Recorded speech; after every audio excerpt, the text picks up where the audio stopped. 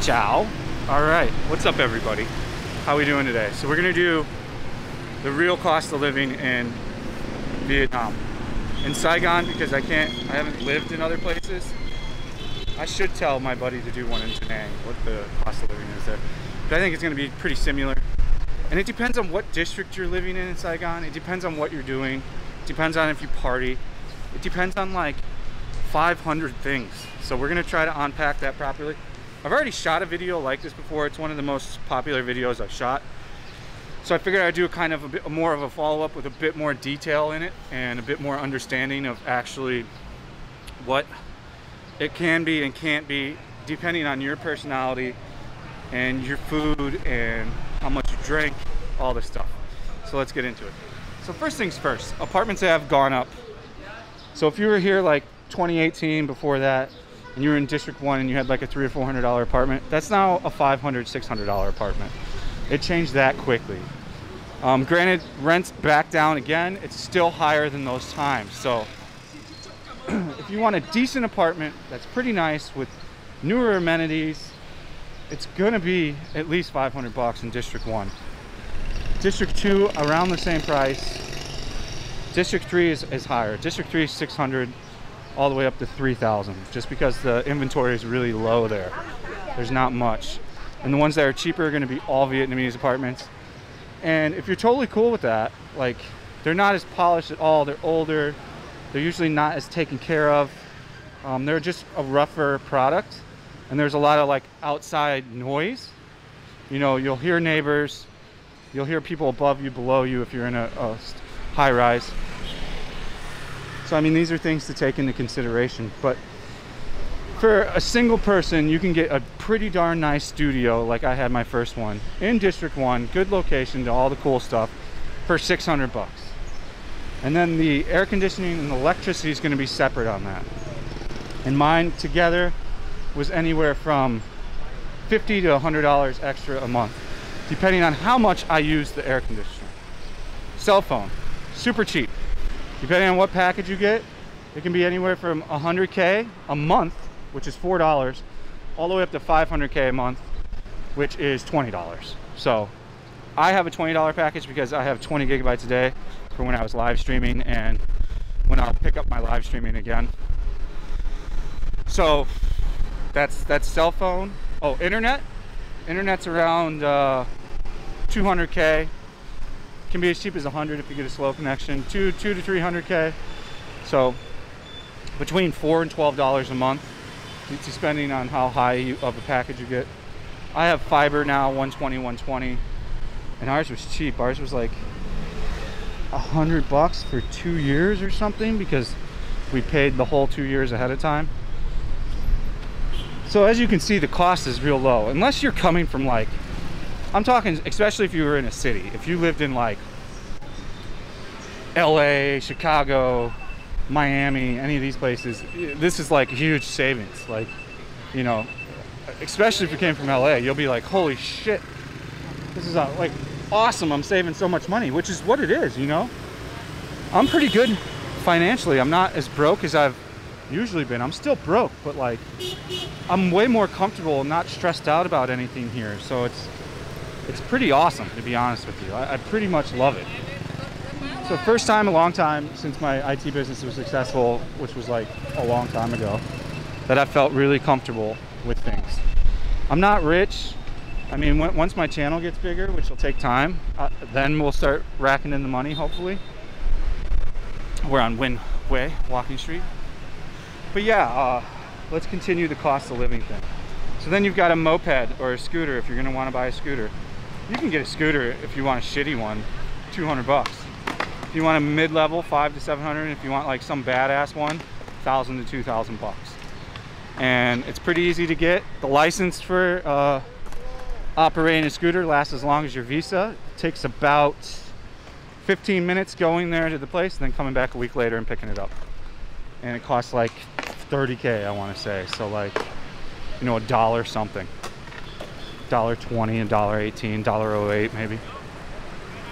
So, or you can pay an agency like 80 bucks to do it. Again, that's up to you. A lot of expats just don't even try to do anything on their own. and they pay an agency to do everything and don't ask any questions. It works pretty well for most, so you can go that route too. That's all up to you, all up to your personal preferences. Clothes and stuff. They have an H&M here. They have what was the other one? That's just like H&M but a little bit higher up. I forget the name of it now. But they have an H&M here. It's pretty much the same prices as H&M in America. You can have clothes made as well. That's pretty cheap. So your clothing cost is going to be pretty low unless you really are hip and want to buy a bunch of stuff all the time. Electronics, consumer goods, pretty much the same prices in America, maybe sometimes 5% more, sometimes 5% less, such as my Sony ZV-1 camera. I got for around 10% less than what it was selling for in America anywhere at the time of when I purchased it. It depends on the product. Apple products sell for, the laptops are about the same price, but the phones sell for usually 50 to 100 bucks more. So that's something to be thinking about for sure. Trying to pack in a bunch of information pretty quick. Oh, what else can I think of? I've talked about this so many times, but if you got big feet, like size 13 shoes, I would bring 3 or 4 of your favorite pairs so you don't have to worry about getting shoes, because you pretty much have to buy them from America and then ship them here, and it's a little costly of a thing, and then you've got to wait the time. But it's very possible to get anything delivered from America to here. There's a whole video I've done about it, just look for it. Getting items from America, I think it's called, or something like that. Maybe somebody can find it and drop it in the comment section, and then I'll be in the comment section. So what else? What are the costs? So this is the stuff that depends on you, what you want to do, and this is where it can get expensive. For the guys, I'm sure most of you guys are going to want to be, maybe even the girls too, but going out and drinking, that's the first big topic we shall discuss. I want to take a break. I've been walking around filming for an hour and a half. But for sure, drinking can be your most expensive expense by a very large amount. Especially if you get stupid and go to lady bars all the time, or if you go into like Japantown and drink all the time, which is kind of more like lady bars. But Japantown has a mix of like regular bars and lady bars, so if you find the right bar, like I go to 2 bars there that, you know, aren't lady bars, just bars where you sit down and drink with your friend and talk. If you find something like that, you're gonna be okay. My throat was so dry from talking for 2 hours straight. Excuse me, I didn't mean to cough on camera. I apologize. But drinking can be a real big one, you know. Or just going to Boy Vane when you're first here. You can go to Boy Vane if you go crazy and spend 100 bucks, 200 bucks. And by crazy, I mean like doing balloons and drinking hard alcohol instead of beer. You can really waste a bunch of money, and you can find yourself going there every day for a month straight and having a bunch of fun, but again, depleting or charging up a card a bunch. And Boy Vane has a whole scam system towards the end of the night. Like if they know you're getting drunk towards like midnight to 4 and you leave and you pay on a credit card, they're not going to let you pay on a credit card. They're going to play this game where they're like, oh, the credit card machine's broke, you got to pay cash. And then you've got to go to an ATM and pull out cash and, you know, waste money on the ATM fees, transaction fees, unless you have like a Charles Schwab account, which most people don't, because I think they do a credit score check now, and you've got to have a pretty high credit check to get a Charles Schwab account. I love when people put that in the comment section, just get a Charles Schwab account. It's not obtainable for most people to get a Charles Schwab account unless they got quite a bit of money. Most people are going to have a regular like Chase, Bank of America, Citibank, stuff like that. I have Citibank, and then I have Techcom Bank and VIB Bank here. But yeah, these are going to be things you're going to want to calculate. Drinking can be such a large portion. You can spend as much drinking as you would on your rent and bills in a month easy if you don't check yourself before you wreck yourself. So, I mean, to be honest, your first month here, you're going to want to go crazy, which is fine. Go crazy. Blow that money that first month. But after 1 month, set like a date on the calendar. Start to check yourself. Go from going out 7 days a week to 2 days a week, just on the weekend. And then 1 day a week, like I'm at. And sometimes I do 1 day every 3 weeks. Like, because I just don't feel like I don't need to go out. I'm just fine sitting at home and hanging out with Winnie. And yeah, I would like it if Winnie went out and drank. She just doesn't drink, so I mean, if she went out and drank, I would just always go out with her and drink. There would be no problem there. She only has like one drink though, so like she's ready to be home by like 10, you know. So yeah, the drinking can be a really big price thing. Also food. People think I don't like Vietnamese food. It's pretty funny. Like, you know, my first 6 months here, all I ate was Vietnamese food every single day, 3 meals a day, and I love it. I love pho. I love chicken curry. I love cold noodle. I don't know the exact name for all this stuff. I love a banh mi. I mean, I love these things. Like, it's so funny that the misconception is that I don't like Vietnamese food when I really do. Usually when I don't like a Saigonese dish, it's because there's too much sugar in it or it's too strong of a particular taste. But if you go back and watch my real old reviews of like pho and stuff, you see me destroying pho. So I mean, I ate it for a really long time, every day, 3 days a meal. So yeah, it's nice to break it up every once in a while. But I digress. I want to continue talking about food, because food can be the real big money grab too as well, especially if you like fine dining and stuff like this. You know, you can spend a lot on food. You can go and spend like American prices on food, like American restaurant prices. You can go, like, if you get caught up like going to like, no offense to Eddie's, but I really liked Eddie's and I would highly recommend the restaurant. But if you got caught up eating there every day, your food bill is going to be high. I mean, that place is expensive. It's no joke. You're going to spend 20-30 bucks when you go there to eat. I mean, sure, sometimes they have a special. Maybe you can squeeze out only spending 15 bucks, but you have to understand $15 for a meal here is a lot of money, especially when you can have a Vietnamese food for dinner that costs 50, 60K. That's, you know, $2 to $3. So after you've been here for a while, it clicks in a little more. Like, we have one lavish meal a week usually. Not even lavish.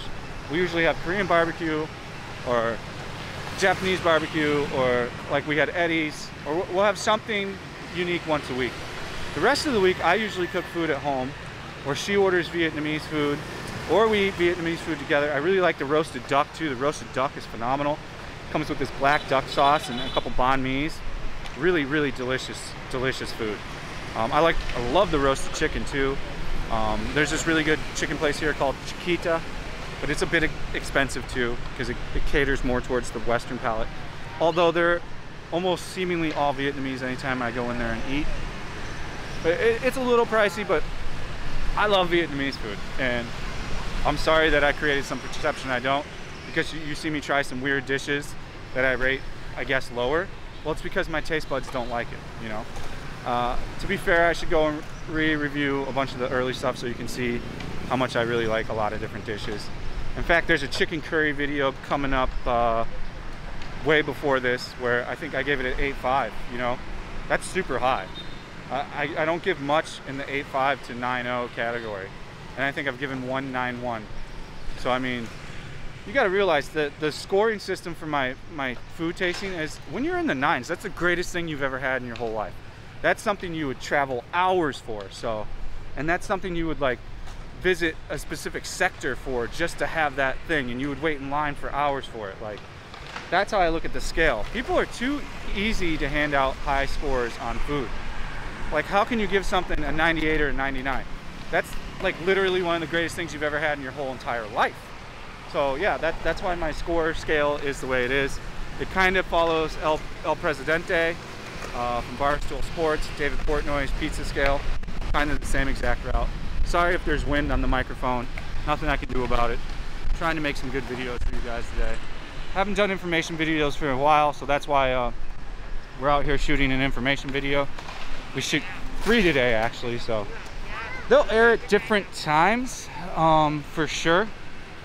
But yeah, I've really come across the key points of how you can waste money and how you can save money here.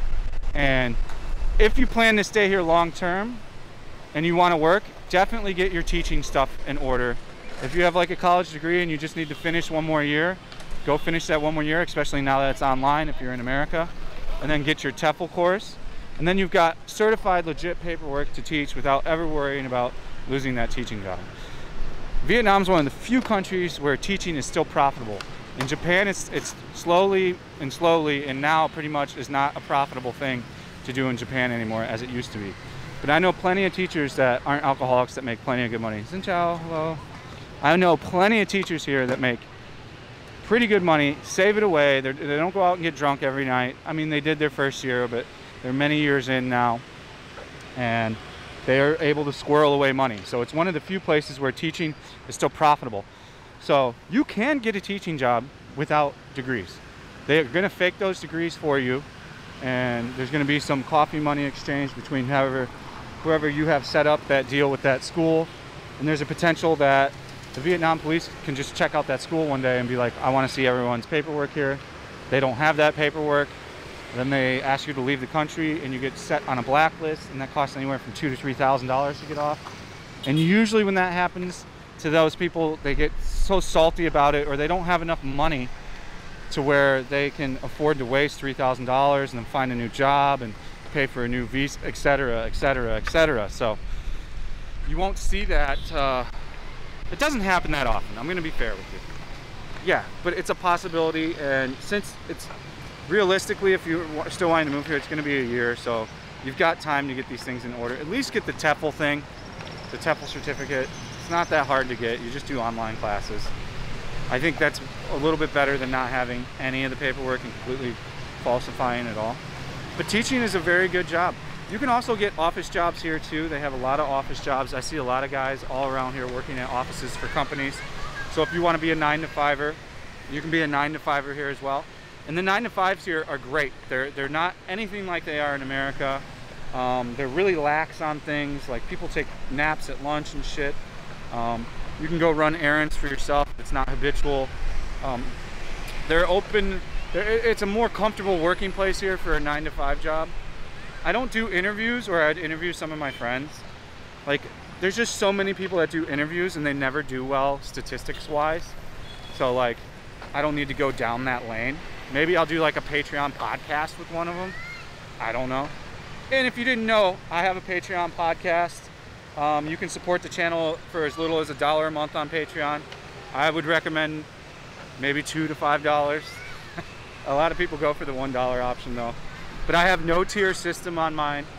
I'm thinking about setting up a tier system since so many people just do the $1, and it would be better if people had the option to have more content if they paid more, and less content if they didn't pay as much. I'm throwing the idea around. I'm not sure yet. But yeah, it's patreon.com/fatandbroke. If this is your first time watching one of my videos, I have a lot of these information videos. I have over 500 videos out now. You just have to scroll and look. I have weeks worth of content for you now. I hope you enjoy my videos. Let's get back to the topic at hand. I think we've covered pretty much everything. I think I've nailed what I've wanted to go over here for cost of living. Travel's super cheap. Air flight is super cheap internally. So if you're going to want to plan a trip while you're staying here and living here, that trip's not going to cost you much depending on what hotel you stay at. The air flight's going to be $50 to $100. The hotel can be anywhere from $10 if you go real cheap, all the way up to $60 for a 5-star in most of these cities. Travel's very easy. You can also just take a sleeper bus, which doesn't cost much at all. It's like $200K. You sleep in your own little thing, pull this thing over, take a ride 2 to 6 hours to wherever you're at, and you're there. And then you can rent a motorbike for $100K a day at the hotel that you stay at. They'll provide you a bike. Overall, it's extremely cheap. Some people are gonna go, oh, it's so much more expensive. Thailand's so much cheaper. I've never lived in Thailand, but I've been there quite a few times. Like, no longer than 2 weeks at a stretch, but it didn't seem like it was too much cheaper. It seemed like they were about on the same price. They're pretty similar in that area as far as I'm concerned. I mean, I've discussed this before. You can live dirt cheap. You can get like a $300 apartment here in a Vietnamese district. That is not going to be a nice apartment. That is not going to be great. But if you're some super cheap guy and all you care about is being cheap and getting over here, it's possible to get done. You can also find like roommates. You can find, I know plenty of dudes that are like 2 or 3, 4 deep in like a 2-bedroom apartment in a nicer area. And then that brings the costs down to a bunch. But these, some of them are like in their late 30s. I'm like, I personally don't want to live with any other dudes anymore. I'm too old for that shit. And I did plenty of that in my 20s. I've already played that game, and it feels like going back, a step backwards by doing the roommate thing again. But if you need to save money and you want to be cheap, it's a total viable option. I think I've covered everything. And as far as getting electronics and all that stuff, everything's available here. You can get the newest Apple iPhone, newest Apple laptop, the newest whatever, the TVs, all that shit. That's another thing, I've talked about it before, but you can also, if you know you're gonna stay here and you know that you love that apartment or that apartment complex, it might be wise to slowly buy the stuff and rent an unfurnished unit, because they go for around 20 to 30% less than a furnished unit does. It's something to kick around. For me, I went unfurnished this time and it turned out to be the better option. I got actual furniture I liked. I got an actual TV that I liked. So I mean, that's something you have to debate, but it can be economically cheaper to do it that way if you figure out all the math and how long you're gonna be here for. Oh, I'm done talking. That is enough for today. Anyways, guys, I hope you found this information valuable. If I left anything out, leave it in the comments. Be constructive, be peaceful, don't be negative. Negativity gets us nowhere. Let's just all be positive. I hope, like I said before, I hope you guys really enjoyed it. We'll see you on the next one. Thanks for watching. Peace out.